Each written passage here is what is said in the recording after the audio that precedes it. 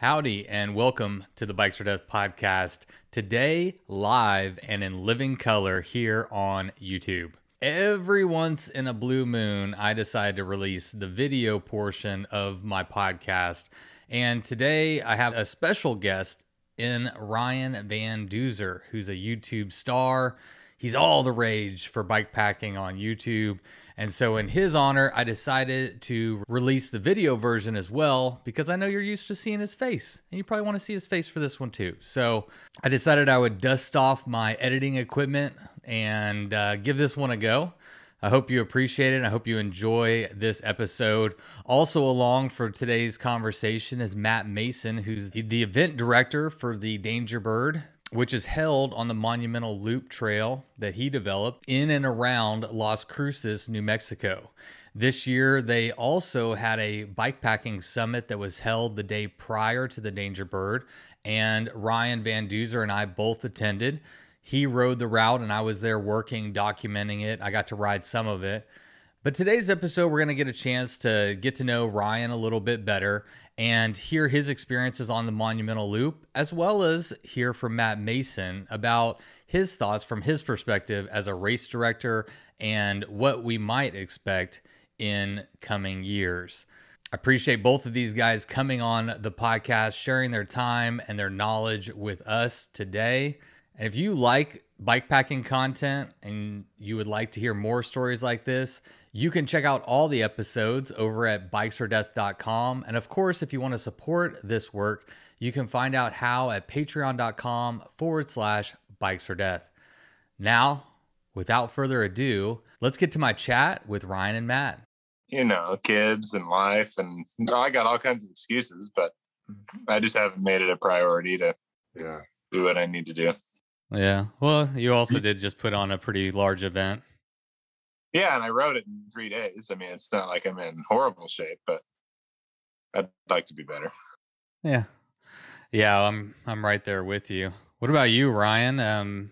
You came off the Danger Bird and went straight to the Western Wildlands route, so maybe you're in the best shape out of us all. I'm in pretty good shape. I did a lot of running this summer too. I did the Leadville 100 and some other ultras, so I'm ready to chill out. I'm toast.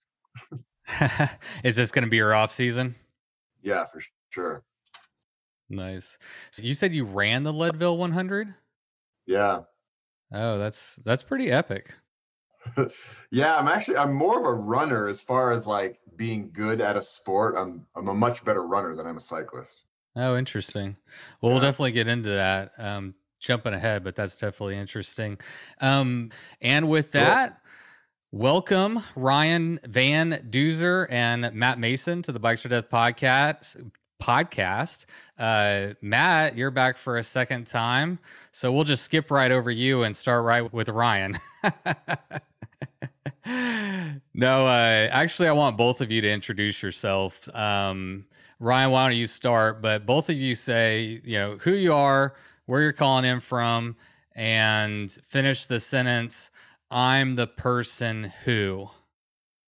All right. My name is Ryan Van Duzer. I am calling in from, or zooming in from, Boulder, Colorado, and I am the person who always travels with a can of beans. Nice. All right, Matt, what about you? My name is Matt Mason. I'm calling in from Las Cruces, New Mexico. And I'm just a person. I don't know. I don't know what I do. Just a person. Do people stuff. Sometimes with other people, sometimes by myself, but just people stuff. Just like eating and breathing, just normal stuff. Put on clothes. Regular things. Yeah. Laundry. That's why I like you. You're just a regular guy. No glam here. The real deal. That's it. Well, you kind of sold both of yourselves short, but we'll give you an opportunity to make up for that. For anyone who doesn't know, Matt has been on the podcast before. I went up and rode part of the Danger Bird with him, and I highly recommend you check out that full episode. So I thought we'd start with Ryan and get to know him a little bit. Ryan, this being your first time on the show, I have to admit that I'm not a big YouTube watcher, so you weren't on my radar. Obviously, I'm a podcast guy, and No shade though. But it was pretty funny. I was talking to Greg Hardy with Rockgeist, and I happened to mention that you were coming on the show. I don't remember why it came up, but his girlfriend was in the room and she overheard the conversation and she damn near passed out with excitement. It was pretty funny. I was actually trying to get her to come on the episode because she was fangirling so hard. And she was thinking about coming on the episode to ask you a few questions personally, but I think she got nervous. But yeah, you've got 135,000 like followers on YouTube, and I scrolled through your content. You've got a mass amount of content with which, as a content creator, I really respect. I'm like, damn, this guy's put in the work. So I was wondering if you could just, again, I haven't met you yet too well. We actually got to meet at the Monumental Loop briefly, but why did you get into making videos? Was it intentional, or did you just kind of fall into it? Yeah, so I've always loved bicycles. I've actually never had a car in my life. When I was a young boy, I vowed never to drive. I've always been very environmentally focused. And that was kind of the start of it as a young kid, just riding my bike everywhere. Fast forward to college, I got a degree in broadcast journalism. I've always been somewhat of a storyteller through different mediums. And I learned how to be essentially a local news anchor. And I didn't want to do that. That wasn't my style. I graduated from college and joined the Peace Corps, and I lived in Honduras for 2 years. Amazing experience. And when I finished my service, I thought the best way to get home would be to ride my bicycle. I didn't want to just jump on an airplane and be home in a matter of 5 hours. I thought that would be serious reverse culture shock. So I wanted to sit on my bike and think about life and dream toward the future. And that's exactly what I did. I rode for 3 months all the way from Honduras through Central America and Mexico and back home to Boulder, Colorado. And that ride kind of opened up my eyes to the world and the goodness of strangers and people inviting me into their homes and truckers pulling over and helping me. And, we hear a lot of bad things about Mexico in the media, but down there on the ground on my bike, I've only had amazing experiences. And when I was riding home, I had a little Sony Handycam and I filmed the entire adventure. This was way before digital cameras. This was still on DV tapes. And when I got home, I edited a short 5-minute, teaser for the adventure. And I submitted it to the Travel Channel. And they played it on national TV. And from that moment, I was like, okay, I want to do this. I want to be a host, or I want to tell stories. I want to take the audience on adventures. I want to inspire people to challenge themselves. And that's essentially a very condensed version of what I do now. I worked in the TV world for many years. I worked for the Travel Channel, did some stuff with Discovery Channel. But 5 years ago, I decided that YouTube was the medium. I wanted to create my own audience and create videos that I could put my heart and soul into and share with the world, and really hopefully inspire people to get off their couches and do something hard. And, that can be, a 5-kilometer ride, or it can be across the country. We all have different limits for what hard means. And that's me in a nutshell, really quick. Yeah, that's a great nutshell. It's fascinating. And it kind of piggybacks on the next question I wanted to ask you was, you've kind of been poking and prodding in different ways at this and coming at it from different angles, but landed on YouTube.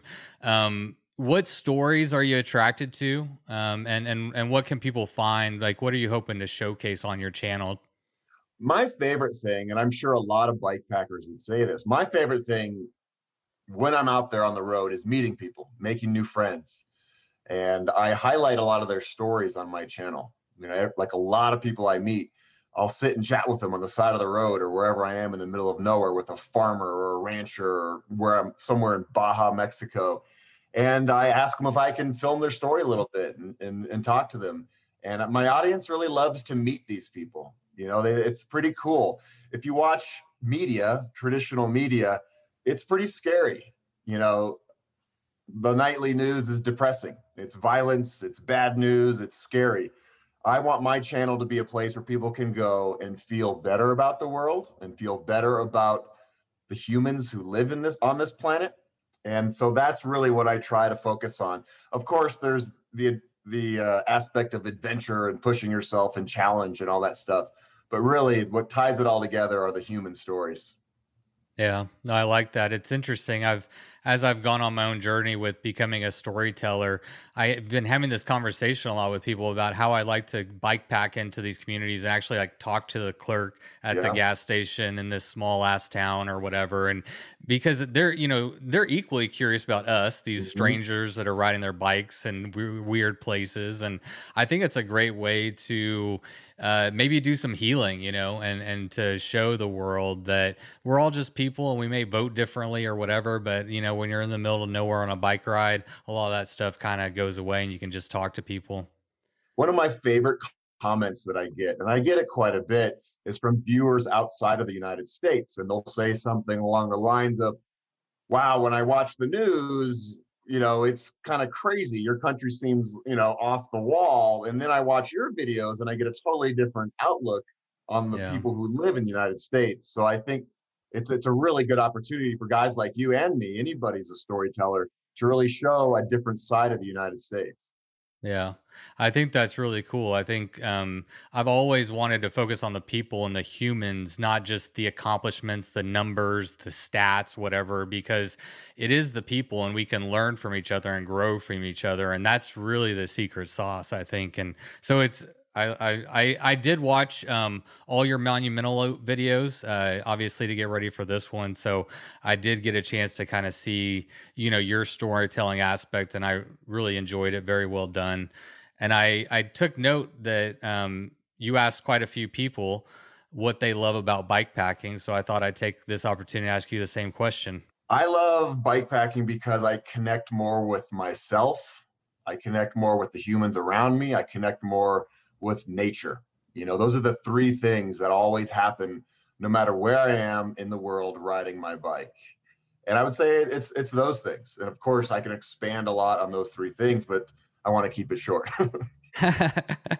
Yeah, I know it's hard to, fit everything we think and feel into like a podcast, but, Mhm. what was next? Oh, just a fun one. I'm watching your videos. I'm like, this dude is like half cyclist, half video producer, half gymnast with, filming while you're riding and particularly on the monumental loop. Do you have any notion of how many times you've wrecked while trying to film?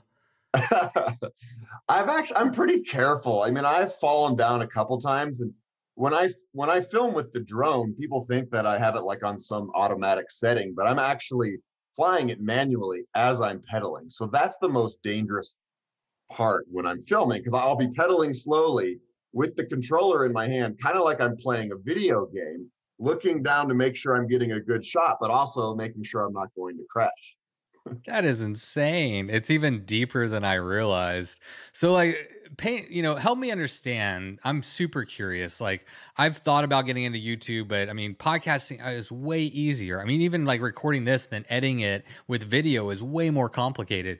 So I'm trying to picture you like producing this and do the monumental loop. How much harder is it to like film it and capture it? I'm kind of used to it by now, but it's definitely a lot of effort.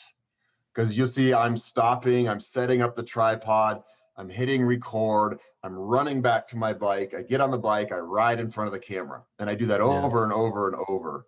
And then I do the drone shots, and then I interview people, then I talk to myself, then I get, nice shots of flowers or, texture shots of things around. And it's a lot of work for sure. So when I'm on a bike ride, the bike riding is 60% of it, 40% of it is really capturing the ride and the moments. And it's hard to get all the moments, a beautiful sunset or a rainstorm. Or the hardest thing to do is to film when you're physically exhausted. The last thing you want to do is deal with cameras. But if you Right. don't get those moments, then it's really hard to tell the story. Watching your videos, that's one thing I really respected is, I mean, to really tell the story, it takes a lot of work. And on top of just writing the monumental loop, which is hard enough, you're actually producing a 4-part series that, turned out excellent. So I just wanted to nod my hat and say that I appreciate, your hard work, because I don't know if Thank people you. always understand how much, riding past the camera and all that stuff you have to do. People have no clue. Viewers are like, Yeah. make more videos. And I'm like, this is a lot of work. Like, not only Right. is it work when I'm out there, but then I come home and spend a ton of time editing these videos. Right. Yeah, 100%. Well, creator to content creator, much props to you. I really appreciate what you're putting out there, Thanks. and keep it coming. So let's switch it over to the Danger Bird, which is held on the Monumental Loop. But we all met there, Matt. And we'll get a chance to let Matt talk here in a second. But I got a chance to meet you there. You rode the Danger Bird, obviously, to create this series. Why the Danger Bird? What put it on your radar? Matt here wrote me through Instagram about 6 months ago. And he said, hey, man, I know you love the desert. I know you love Mexican food. I think you might like this ride that we're putting on. And he said, you should come do it. And at that point, it was 6 months out, and my schedule's always, up in the air. And I'm like, I can't commit now, but I would love to if I'm free. And then fast forward 6 months, and I looked at my calendar. I was free, and I made my way down there. And I'm so glad that I did, because it was an amazing experience. Wonderful. Well, Matt, why don't you tee it up and let us know? I mean, again, you've been on the podcast before and we've talked about this, but so this could be a standalone episode. What is the Monumental Loop and the Danger Bird? I don't know. Real quickly, I would like to say I invited Ryan because I'd watched his videos for years and I knew they were amazing. And he's always talking about beans and green chili and meeting nice people. And I'm like, we have all of that down here. Yeah. He just rode the Tour Divide and was like, New Mexico section, so lovely and it's wonderful. I'm like, well, come back and do a little more. So that's why I invited Ryan. Yeah. It wasn't just sort of out of the blue, like I didn't know who he was. Okay. Like I've been watching his videos for years and loved him. So anyway, so the Monumental Loop, the new version, version 2.0, is 257 miles of almost entirely dirt that connects the 4 units of Organ Mountains Desert Peaks National Monument. Some trails, some dirt roads, and sort of highlights everything that makes Doñana County a lovely place to live and to visit. Yeah. And how hard would you say, in your estimation, the Danger Bird is? My estimation is garbage. I thought this new one was much easier than the old one, and I still think that's true. But a lot of people found it more difficult than I expected. Part of that was we had a big monsoon season, so some of the roads got some damage and flash floods. Some of the sand was sort of on its worst behavior during this October. So it was a little harder than I expected for some people, but yeah, I rated it as a 6.5 on bikepacking.com. I don't know. Those ratings are a joke, I think. Well, yeah, it is, because like you say, road surfaces change. Is it going to be hot? How windy is it going to be? Like this year, the wind was insane. I just held my first event, and you put on an event and you have your own ideas about how hard you think it is or how challenging and what people would think. But, you have someone here in Ryan that just finished your ride. Do you have any questions that you might want to ask him? I just wanted to say, first of all, I think you did an incredible job with the event. It wasn't just the bike ride. It was the community. It was the people. I usually ride solo, or at least with one person when I'm out there. So it's a pretty solitary experience. But this was the first time it felt like a running race at a start line, hundreds of people, and the energy was amazing. And that really carried through for the whole experience. Did it meet your expectations coming in? And, were there parts of it that didn't fit or didn't flow with the course, or parts that you would want to change in some way? I enjoyed a lot of it. I mean, it brought back a lot of memories from the Baja Divide, which I absolutely love. And there's like lots of different scenery. The Organ Mountains are stunning. The single track on the first day, depending which direction you go, is incredible through the Organ Mountains. I loved it. And then, yeah, it goes through Hatch that has great food and other towns that have food. And it was a good mix of everything, really. It was. I even liked, the Southern Loop. Some people were saying, oh, the Southern Loop isn't as good as the Northern Loop, but I really enjoyed the Southern Loop.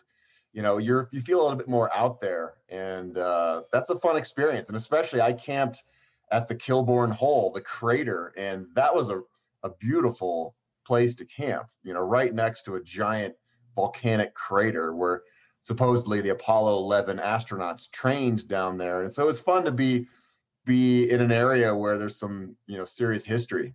Yeah, for sure. Ryan, so I asked Matt what he would rate it. I think 6.5 is a little lower than what I would rate it. What do you think?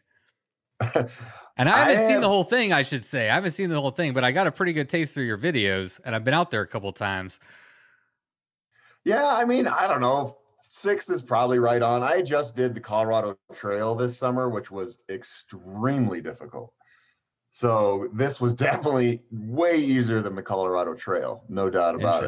Interesting. And the Colorado Trail's a 9. So, I mean, like, again, those numbers are kind of interesting. It's hard to tell, but I think 5 or 6 is fine. I think anybody can do it. And also the difficulty really depends on how hard you're pushing. If you go slow, anything's going to be doable. If you go super fast, yeah, you're going to grind yourself and it's going to be hard. If it's super windy, yeah, there's a lot of different factors, but I would say anybody out there listening, it's a very doable, 4-day bike packing adventure.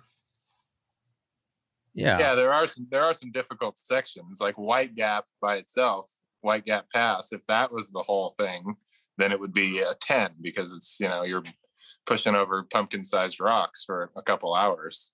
But that's a 12-mile section, and then you've got after that basically 40 miles of kind of jamming back to town. Yeah, I guess whenever Ryan put it like that compared to the Colorado Trail, it would almost like Colorado Trail is probably doing like 10 of White Gap Pass, maybe, a day, 10 a day. The Colorado 10 a Trail, day. And that's when I made the original route. I said the 350-mile version. I said it was a 6.5 because I'd just come off the Colorado Trail, which I found extremely difficult too. I think it just is hard. So I was having a conversation we just went bikepacking this past weekend, and the lady, it's a known route. It's published in Texas, and it's only a 66-mile route, so it's a beginner friendly, just nice overnighter. And the lady that runs this campsite, she was telling us about all these people that were dropping out, that would get there on night 1 and call someone to pick them up the next day, or they'd start out on the next day and then they'd come back home. And I started to try to come to terms with like, how hard is bike packing? Like if you're going to describe to somebody who is getting into bike packing, like how hard is it, and we're talking about these rating systems and they're very ambiguous because we're all at different levels, so I would say it's harder than it looks in the pretty pictures that you see online. Bike packing is, and it's also harder than backpacking. So if you have experience backpacking, you think, well, I'll do the same trail and I'll be faster because I'm on my bike. And that's not always even the case. So I think it's harder than it seems. Yeah, because then you have mechanicals that could come in. You have extra weight. It's just more to deal with. And I think a lot of people don't ride a heavy loaded bike until the day they start the trip. So they're not familiar with how that handles and how much more energy that takes. So I'd say load your bike up and ride it around for weeks or months before you even go on a trip. Yeah, I think that's excellent advice. One of the worst things I see people do is train on a road bike. They'll get in all these interval trainings and all this stuff. I'm like, no, man, just load your bike down and learn how to go slow. Teach yourself some patience. I think patience is a big one. Yeah. It can be frustrating to see the pretty picture, the pretty video, and think you're going to have this marvelous adventure, right? And then you get out there, it's harder than you think, and something goes wrong. And I think, it's definitely taught me, well, I'm a pretty patient guy, but it kind of reinstates that it's like, okay, it's a good thing I'm patient because I need it. And also problem solving. It's constant problem solving. When you're out there, depending on the route, let's say it's a desert route, like the Monumental one, You're thinking about, where am I going to get water next? Where's my next resupply? I gotta like keep, salt in my body or I'm gonna bonk. And you're navigating, and there's just a lot of things on your mind throughout the day when you're on a bikepacking trip. Then I've got to find a nice flat place to camp, or whatever. There's a lot to figure out constantly when you're on an adventure, but that's the exciting part of it, at least for me. You know.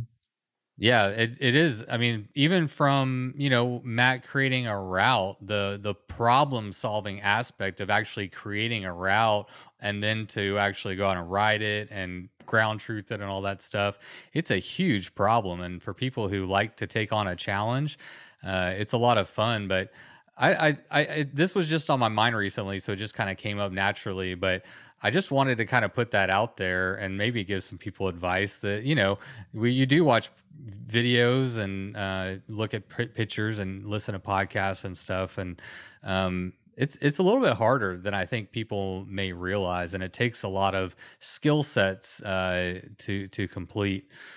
I don't know. Any more thoughts on tips for newbies getting into it?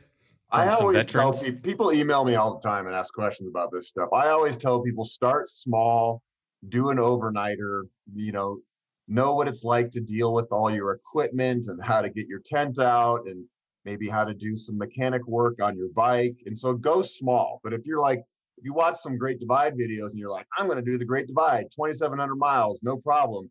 And you get out there in the first few days, you're completely overwhelmed, then yeah, it's going to be a tough thing to accomplish. So start small and work up to it. I tend to tell people, ride a trail that you've ridden in the past and then just do it with your gear. And then I think that shows, okay, normally I ride this, 20-mile section in 2 hours.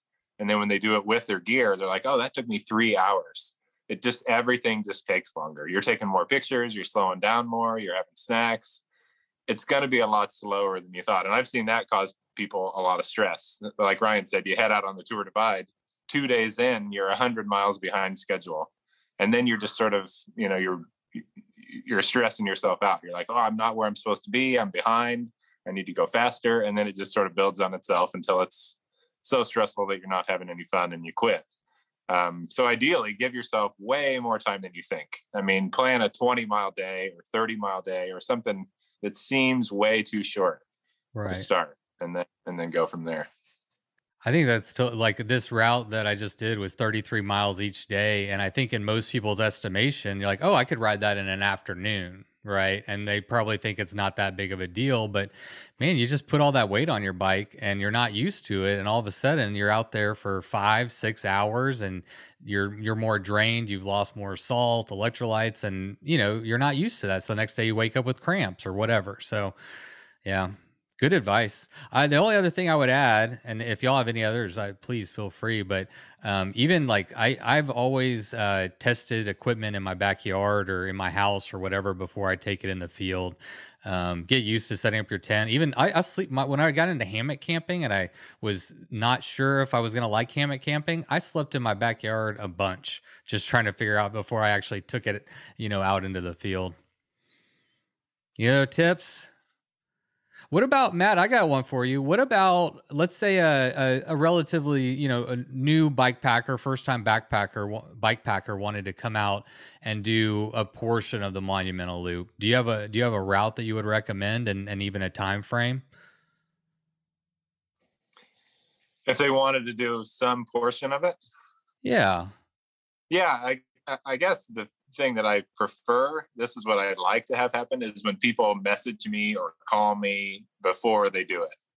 So I can talk them through everything. Because a lot of people show up and they're like, oh, I was on my gravel bike and it didn't work out and that was horrible. And I just see those pictures after the fact.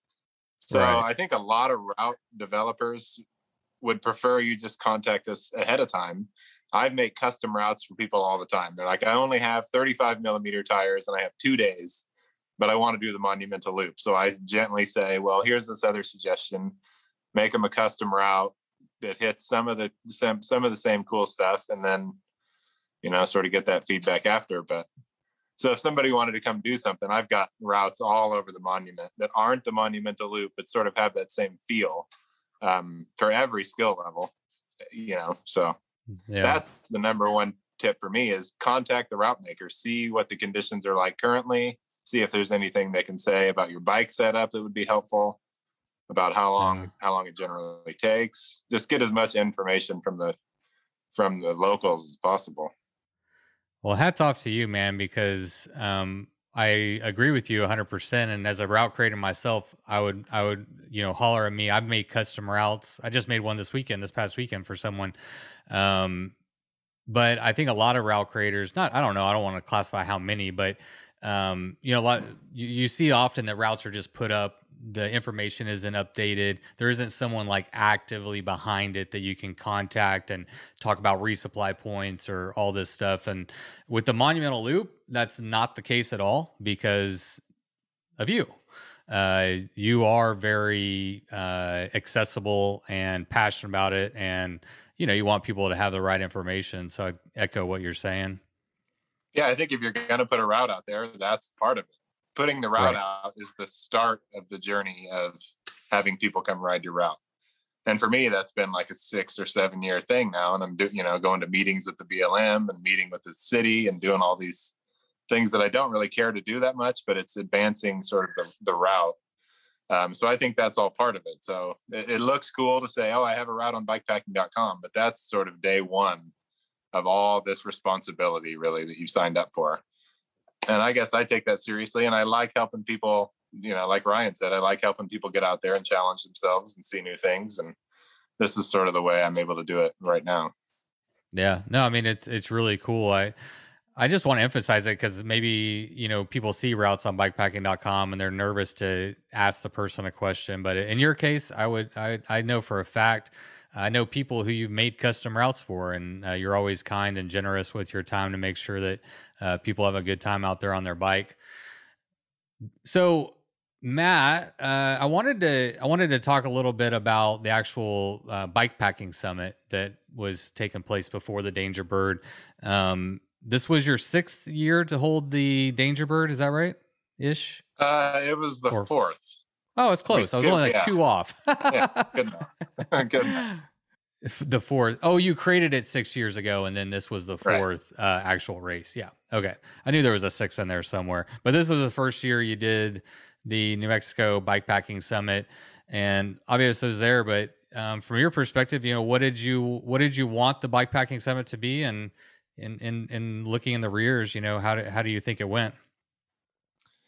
I think it went great. What I wanted it to be was sort of a conversation starter, and as like a celebration also of what New Mexico has going on and where we want to take bikepacking in the state.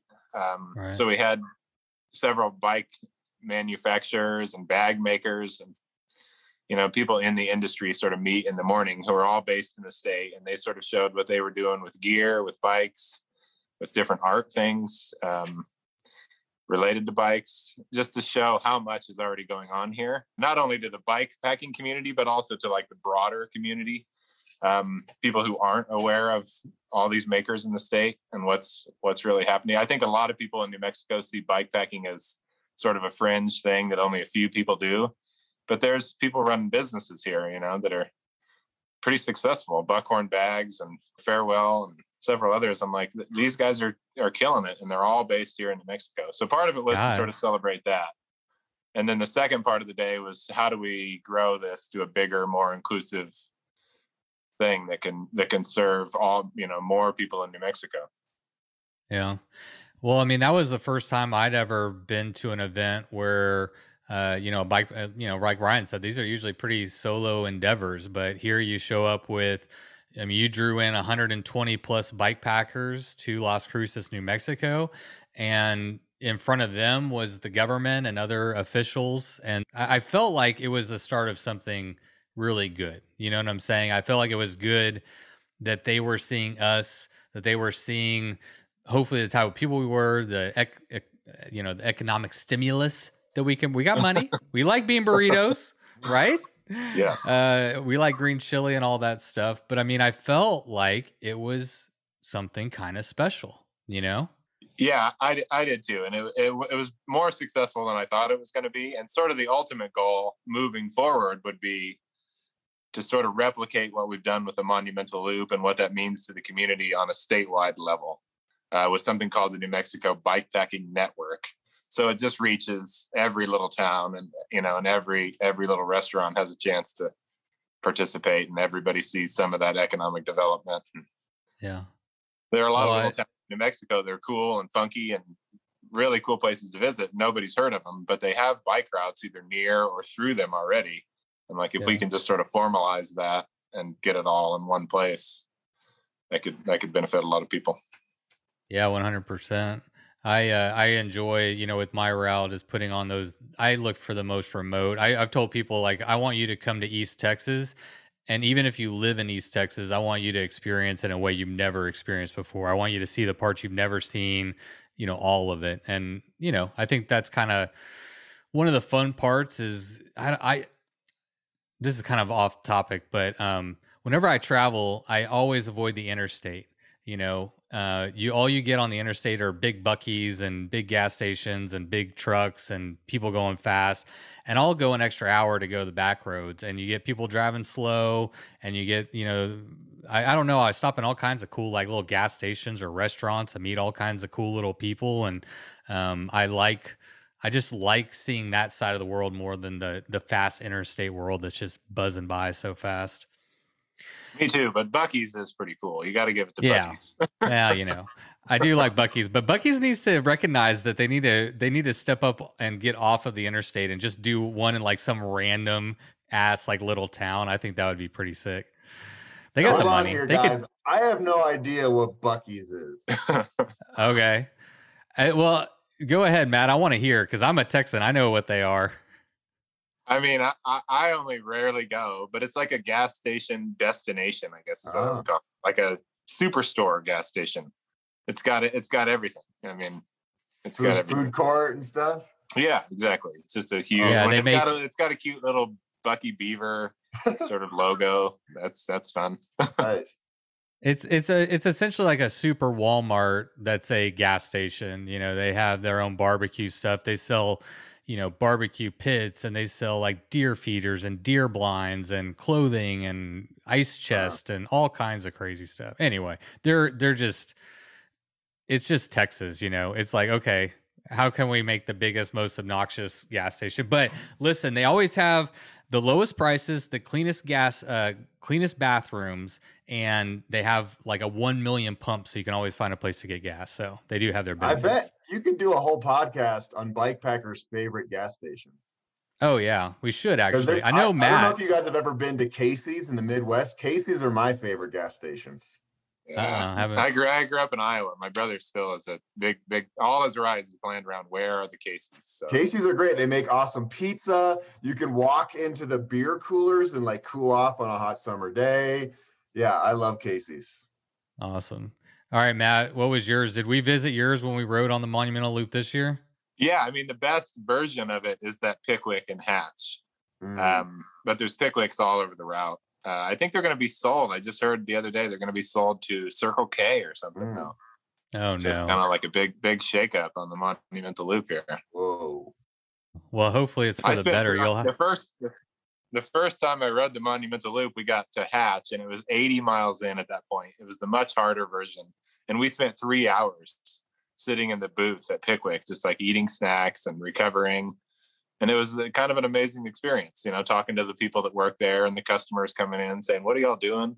And it really was 3 hours in a booth at a gas station. Yeah. And it, for some reason, was one of the highlights of that ride. But if they behind gas stations, I love gas stations are really important. Said the guy who's never had a car. Yeah, exactly. Yeah, that's impressive. Ryan, what were your did you have any takeaways from the actual summit portion of the event? I know I saw you there for the talks, I think, or were you? Did you not make it? I got there Friday afternoon, so I missed most of the summit, especially the makers part, which I would have loved. But yeah, it was interesting to sit and listen to some of the local governmental people in Las Cruces talk about how they want to build up tourism in the area, and also focus on getting I think they talked about this, lower income, young people out doing, outdoor activities and the importance of that, and being respectful to the native populations in New Mexico. So I found it educational for sure. Yeah. Yeah, it was nice to see all that synergy between, bike packers and the government, really, I mean, it's really cool. And, hats off to Matt here, because he's the guy who picked up the phone and started knocking on doors. And I'll be honest, I would never think to knock on a senator's door or any type of official, it's just not on my radar. Matt, what's next for, what are you thinking for next year? More of the same? Bigger, better, badder? Is it too early? No, it's not too early. We had a meeting of all the people. We call it the board of directors. We're not really, or the stewards of shred is sort of our, when we're being cool, that's what we call ourselves. We had a meeting last week, and nobody knows what we're going to do. I kind of go back and forth between that was it and it was amazing and we'll never do it again. I don't think that's the case. I think we will do the Danger Bird again. But I don't know what shape it's going to take. If there will be a summit or not, I'm not sure. Well, I know for a fact my audience got all psyched up about it. So you better do it. People have been coming since the Danger Bird happened. There's been somebody on the route pretty much every day since then. So people are still riding the route and using it. And that's cool. That's awesome. What I really want to see is like some local high school outdoor club, or like they were saying, like Brian just mentioned, some sort of, somebody besides a bunch of white dudes that are already adept at bike packing go out there, like a local group of kids say, hey, this route is in my community. I want to ride it. That's like my version of success for the route. When the local folks get excited about it and they go out there and use it with their families, with their friends. That's but I don't know exactly how to make that happen. I think you already are. I mean, you've created it. And I know actually from watching Ryan's video that you were talking to a local, I think, that rode it for the first time. And I believe I met a local that was riding it for the first time too. So maybe it just took them a little while to get on board, but I don't know. Are you starting to see a little more interest from the community? Yeah. Once I made it way more reasonable, people got into it. The old version was just like, nobody was that excited. I mean, they knew about it and they liked it. They like the idea of it, but now it's hitting Blue Moon Bar and places in Hatch and a little food truck in Vinton and Bravado. I'm like, so those people sort of have a familiarity with it and they want to see it succeed. So yeah. How'd the tandem riders do? 2 butts, 1 bike? They did great. They finished it? They finished it, I think, in 5 days. Yeah. Awesome. And they said it was a little beyond what they maybe were capable of, but they didn't have any trouble. Good. Well, like we said, if a tandem can do the Colorado Trail, then this is out there too for tandems.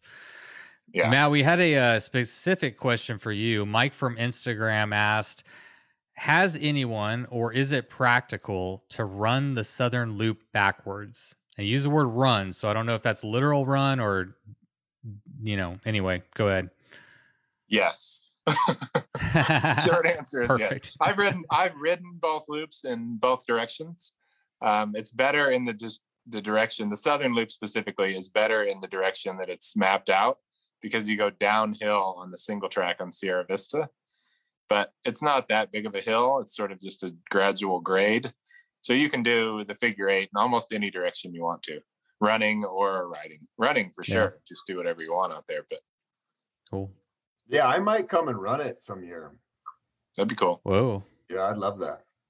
Well, Ryan, what would that look like? I am not a runner. I know Matt's got some through hiking experience, but what does that look like? So running? It's like bike packing, but without a bike. Yeah. Runners call it fast packing, where you have, a backpack that's pretty small and hugs you pretty tight, so it's not bouncing all over the place with gear. But yeah, you still need like a bivy and a sleeping pad and the gear you need to sleep out at night, and nutrition and stuff like that. And you just run, and it's obviously, it's very hard to carry gear on your back when you're running. But a couple people did it this past year, right, Matt? Yeah, Yeah. two people finished. Ella Raff from Washington. She had run it before, and she did a little bit faster this time. And then Peter Livingstone, local. And the runner's route is 305 miles, so it's still sort of that longer, harder version. And he did it in, I don't know, 6 days or 5 days and some hours. So almost as fast as a bike would be, which is incredible. But Yeah, that's crazy. Ryan, that's what I was kind of curious is can you compare it, this ultra running to ultra distance cycling? Is one harder or easier, about the same, all comes out on the wash? What? I would say running is way harder. Like an ultra running race is extremely difficult.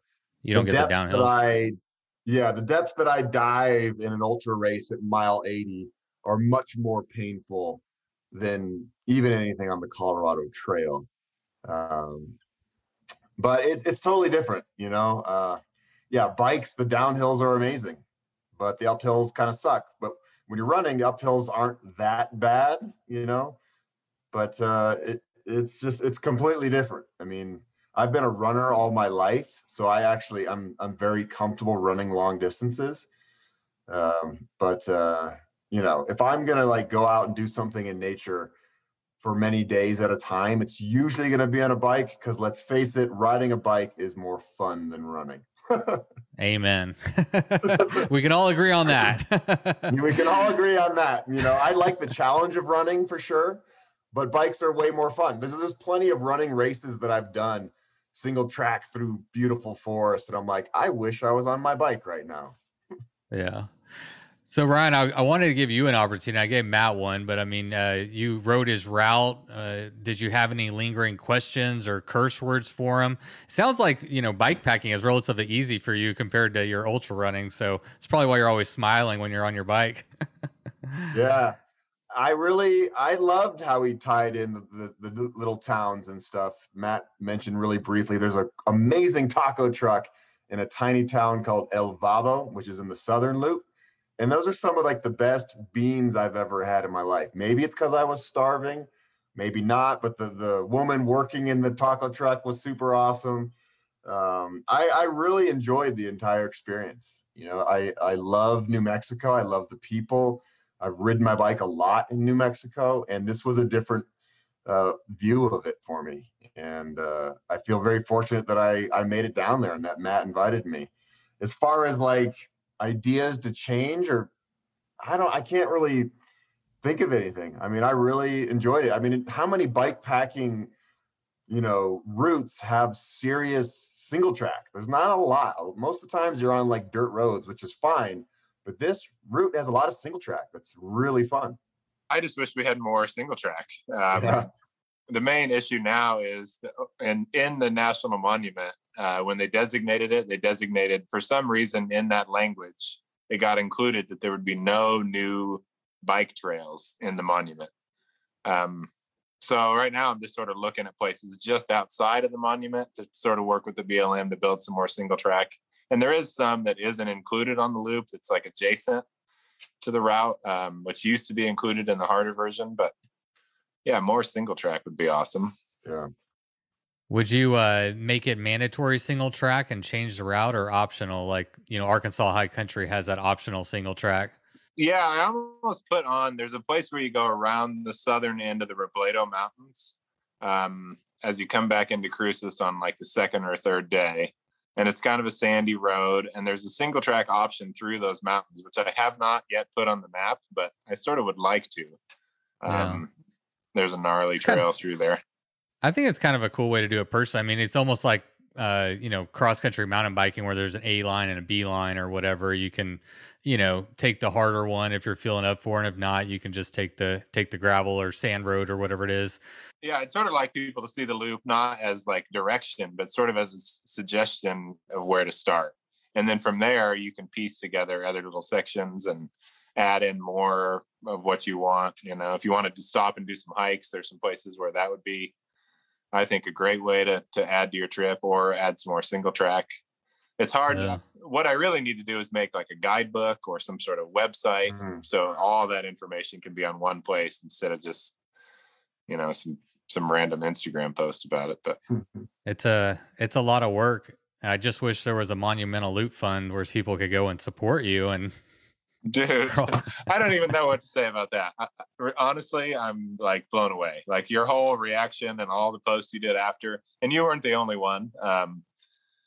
People just wanted to support the route, and I'm still a little bit conflicted about that. I don't know what I would do with that money. I'm just a guy, so it seems weird. I'm not a nonprofit, so it seems weird to be giving me money, but I'm super grateful. And yeah, those are sort of some of the things we're working towards. It's like a guidebook or some sort of program to buy kids bikes to help them get out there. Yeah, I don't know. well, that's the thing, man. You don't have to have a perfect deal of I think where that money goes. I think, my thought is look at what this guy has done with very little resources and money and stuff, and you've just made it work. And so, what if we had a little walk around change in your pocket? What would you do with that? And, my thought is I know you would do something good with it. And I think hopefully the community feels the same way, and it's as simple as that, no big deal. Matt, I'm all about getting kids on bikes. I am part of a foundation that gives money to groups that get kids on bikes. So whenever you get this organized, let me know. We'll give you some money. I appreciate it. I appreciate it. The first thing we're going to have to do if we have the Danger Bird next year is get permits from the BLM. They were very satisfied with how it went. Nobody left a trace. It was fantastic. All the BLM people were pleased with how it went. They were amazed with how careful and thoughtful everybody was with the land. But we are going to need to get permits next year, which means insurance and a bunch of other things that cost money. So some of the money will immediately go to that. But thinking bigger, I would certainly like to just give kids bikes. I mean, wouldn't that be like the coolest thing to do? Absolutely. Yeah. That's what I love, giving kids bikes. So you let me know when you get that set up. I love giving kids bikes too. Woo, woo. Giving of any kind is like just the best thing in life, isn't it? Absolutely. It is. Thank you for giving us this amazing experience, Matt. We honestly couldn't be out there enjoying it without all your efforts. Ryan, I know you got to probably head. I got to go in 5 minutes. 5-minute warning. 5 minutes. All right, 5-minute warning. Does anybody have anything serious to talk about, or I got a listener question that would just be fun? Let's do a fun one. All right. Listener question from Dr. Your Face. Dr. You're My Face. Have any of you ever barfed on a ride? And I will say I barfed on 1 weekend ago on a bike ride and start off the day and I guess my food didn't settle very well before I got going. And about 5 miles in, I just had to let it go and I kept on going. I was fine. But yeah, barfing's no big deal. Go ahead, Matt. I have never barfed. All right. I'm lucky. I'm not a big barfer. Back in my drinking days, even when I'd get super wasted, I never threw up. So I'm just, I keep it in. I got to keep those calories in. That's the right way to do it. I was definitely suffering the rest of the day as a result, but I got a weak constitution, I guess. Yes, I have barfed. And it's another reason why I like sand. It's a good barfing receptacle. It's easy to just like scratch a little hole, barf, and cover it up and move on. During, I think it was like the 2019 Danger Bird, maybe, I had a barfing incident at like 1 in the morning or something. Oh man, that's the worst when you have to wake up and barf. We were still awake. We were still riding at 1 in the morning. Yeah, I made okay. some mistakes, barfed. Yeah. Awesome. But not alcohol related. It's worth noting. Also, no alcohol. No alcohol. I like to say that. And I think, Ryan, you also are not a drinker. Yep. It's been 6 years. Yeah. I'm 3 years in. There's a lot of like bikes are tied to beer a lot and alcohol and drinking after. And I sort of want to, any chance I get to say that those two should be a little more disconnected. And I like to say that. So. Yeah, right on. It's the best decision I've ever made in my life. Yeah, I hear you. I think I'm going to go have a drink. Yeah. And I don't judge people who drink, not at all. No, but for me, personally, only positive results have come from quitting alcohol. Yeah, you got to find your own path and I agree. I do think, I mean, even though I do drink, I don't think that drinking should go hand in hand with bike packing per se. But throwing up, I do think, Ryan, I think you need to get in on the throwing up and bike packing. Barfing and bike packing. It's like the next greatest thing. I don't even throw up in 100-mile ultra races. So if I'm not throwing up during running races, I doubt bike packing is going to push me to the limit. Yeah, either. You're fine. You're tough. All right, guys. I appreciate your time so much. Thanks for coming on the podcast. Loved it. Thanks for having me back. Thanks for having me back. You're welcome. All right, guys. Y'all have a good one. Appreciate it. Thanks, man. Appreciate it. Peace out. Cheers. Oh, yeah. And I think that I'm supposed to tell you to like and subscribe if you like this content.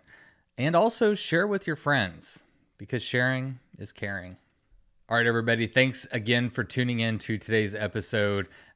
I really appreciate Ryan and Matt coming on, sharing the love of bike packing, sharing the stoke. Both these guys have put in a tremendous amount of effort to tell the stories of bike packing or create routes so that people like Ryan and I can go out and ride them. Want to thank both of these guys for helping to grow and establish a better bike packing future for everybody. And you heard me mention towards the end a monumental loot fund. If you'd like to support the work that Matt Mason and everybody over there in southern New Mexico is doing, you can find out how over at patreon.com/monumental loop. Well, that's all I have for you today. If you like this kind of content, don't forget to like and subscribe. And thank you for tuning in to today's episode. Now go ride your damn bike.